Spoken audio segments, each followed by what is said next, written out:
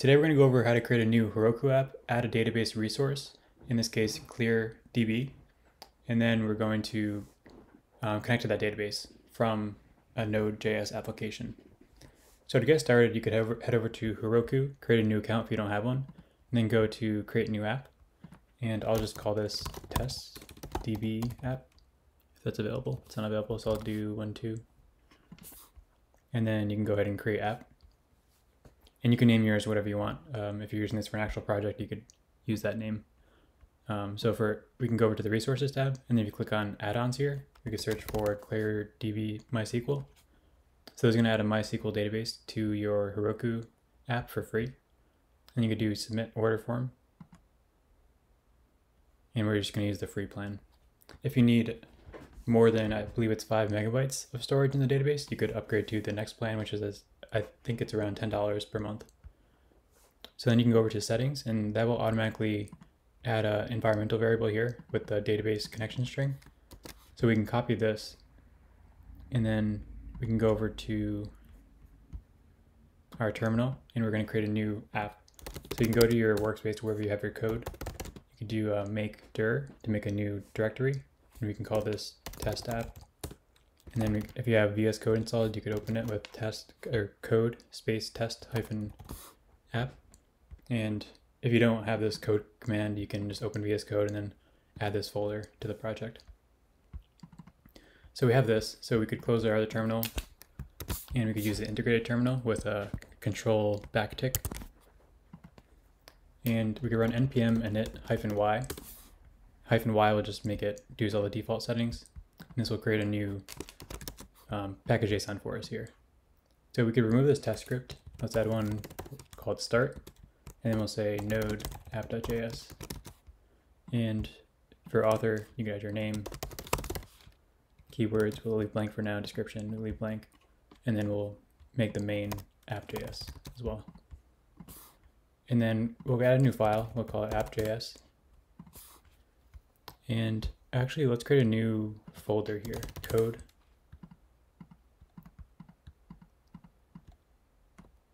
And this will just give us a little bit more cleanliness in our app structure. So this way in the root, we could have meta files such as like a README, we could say test app. So then in your terminal, you want to cd into the code folder. And we have the package.json. We could then do npm i -- save Prohairesis, which is a wrapper for MySQL for Node. So this will let you make database calls directly from your Node application here. So then in the app.js file, we could then say const Prohairesis equals require Prohairesis, and I believe this is actually a normal export. Yeah, so then we could say const database equals new Prohairesis, and this takes in a database connection string. So we can copy this string here, and let's create a new .env file, and we'll say ClearDB, let's see what the key is here. So ClearDB database URL, and set that equal to the connection string. This will make it so when we're developing locally, it will act the same as if you're on the server, because the Heroku server has this environmental variable here. So one other thing we want to do is we can add a new getignore file. And you can put this in the code folder if you want. And we can say .env, and then we'll say node modules. So this way those aren't uploaded to our Git repo, and then the .env will also not be uploaded to Heroku when we deploy. So now that we have that, we can create a new file, env.js. And you don't have to do it this way. I usually do it this way. I import all the environmental variables in a new JavaScript file, and I export an object. I found it makes it a little bit cleaner than having to use the .env package in multiple files. So we could do npm install -save.env. And then in the env.js, let's do a require .env.config. What this does is it's going to load all the values, if there are any, from the .env file, and it's going to insert them into the process.env object. So now we can say process.env.cleardb database URL, and this will exist because it's in the same directory as the .env file here. So we're going to export an object here, and we'll say, call it ClearDB database URL and set that equal to the value from the process. So now in our app, we can import the env and require that from env file there. And then we could just do a log. So I'll comment out the database for now. Env. And then if we run this, we could say node app.js. And it looks like it's empty. So let's see what's going on there. Oh, module.exports. There we go. Sorry about that. So if you run it, you'll see that we now have the connection string here. It's successfully loading from the .env file. So now we could pass that into the Prohairesis function here. And that's going to connect our database to the Heroku MySQL database server. So now what we could do is we can set up some tables. If you have a database manager like SQL Pro I have down here, you can use that and enter the database credentials and manage the tables, and it gives you a nice graphical user interface to manage the database. But for now, since we're just going to do a simple tutorial on this, we'll just create a simple table. So I'll say create table user, and we'll say ID. Let's just say username. We'll make that a varchar of 20 characters, and we'll make that a primary key. And we'll say password varchar. Let's give it 300 in case we hash it, not null. We'll say not null here too. And date added. We can give us a date time for the date that the user was created. And the query function returns a promise. So we can say .then. And we'll log that response here. And if there's an error, we can log an error.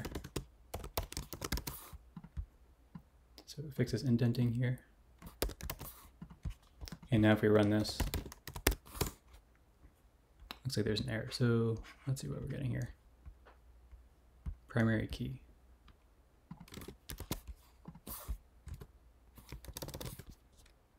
Okay, so primary key, I think it's different. It might be in a different, it might be Microsoft I was thinking of. So if we do primary space key for the username, that'll make the username unique and the primary key for the table. So you can see that we got no error here, so we printed out the response. So now what we could do is we could change this to a select statement and say select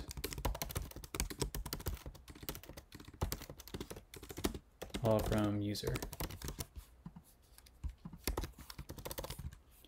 If you run that, see there's nothing in the table right now, which is what we would expect because we just created it.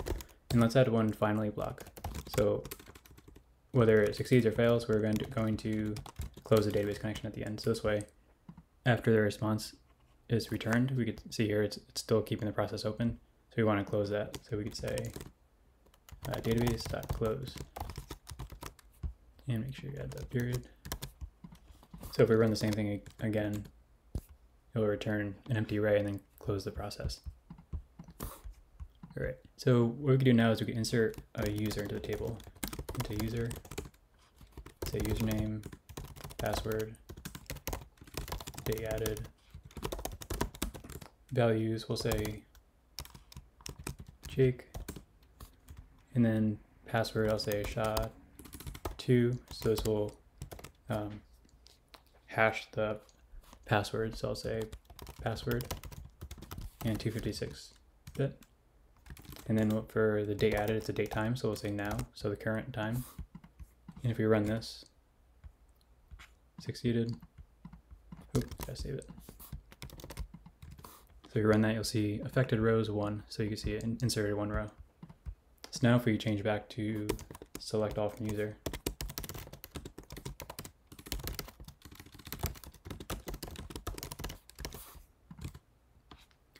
you'll see that you get that row back. And if you had other users in the same table, you would get those back as well. All right, so now that we have this working, let's do a simple Express app and use the database to return data to the user. So to do that, let's do npm i-save express. And let's actually do npm i-save body parser. And we could add Morgan here as well for logging. So normally we can create route files, but for now let's just keep it all in here just to keep it simple. So we'll import express.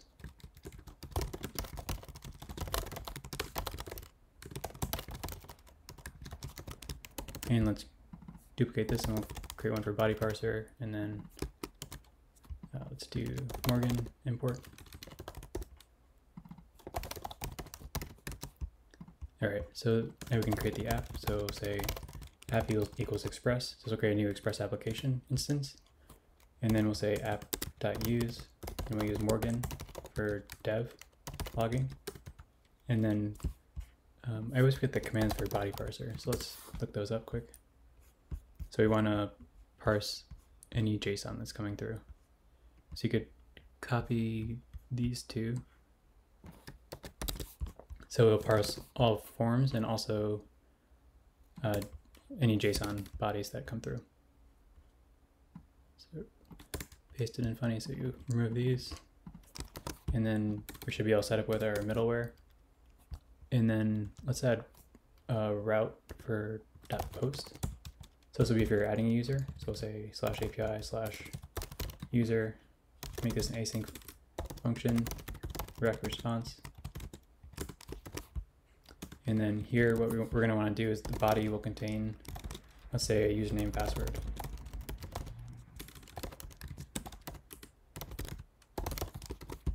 And we want to insert this user into the database if they don't exist already. So we could do a check first and then return an error, or we can just do a try catch.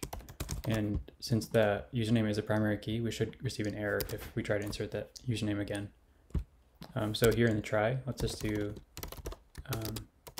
await database.query, insert into user, username, password, date added. And for the values, we're going to do something different here. We're going to use a prepared statement, which is more secure and it will prevent against SQL injection. So for any values you get from the UI or from the user, you want to always use a prepared statement, just to make sure that they can't access any data that you don't want them to access.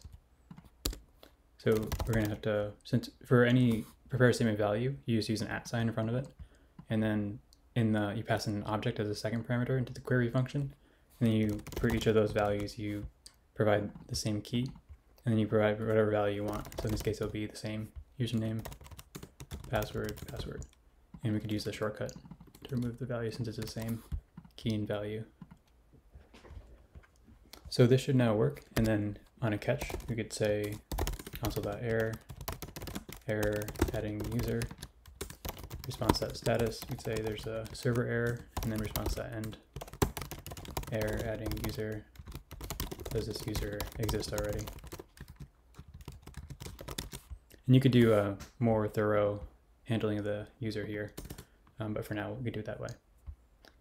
And something we could have added to the database table would be a token if you want to do that. And when they log in, you could create a new token and return that down here.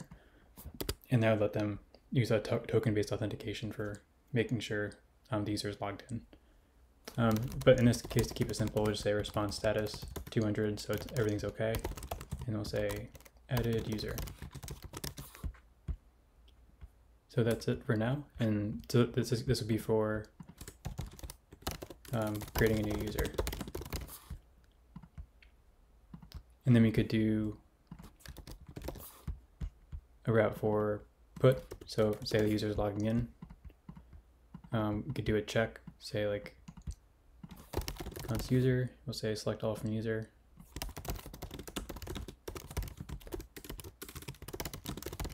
Username equals at username. And password equals SHA2 at password 256. This will check our table to see if there is a user with the same username and password. And if we get a response back, we'll know that it is a valid user and we could return a OK. So we'll pass the username and password again. We should get that from the body. And then we'll say user exists. And of course, if this is a real application, you would either have a session or a cookie to keep the user logged in, or you could use a token and you could store that token in the database table and return that here. And then whenever the user makes a request to the backend, you would send that token from the UI to the backend to verify the user again. So we'll say user exists, and we'll say error retrieving user.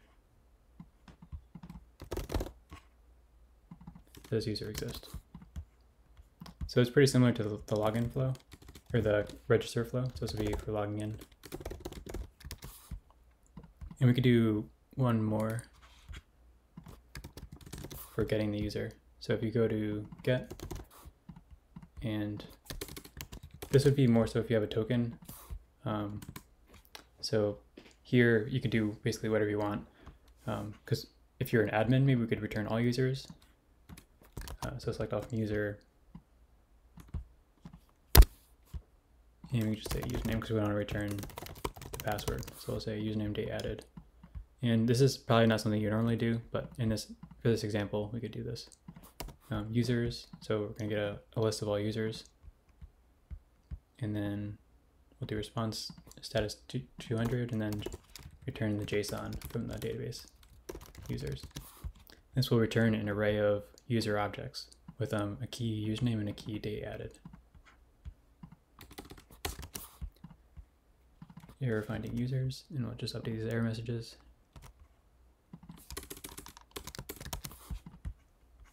And that's pretty much it for just accessing a database from Node.js here using the Prohairesis package.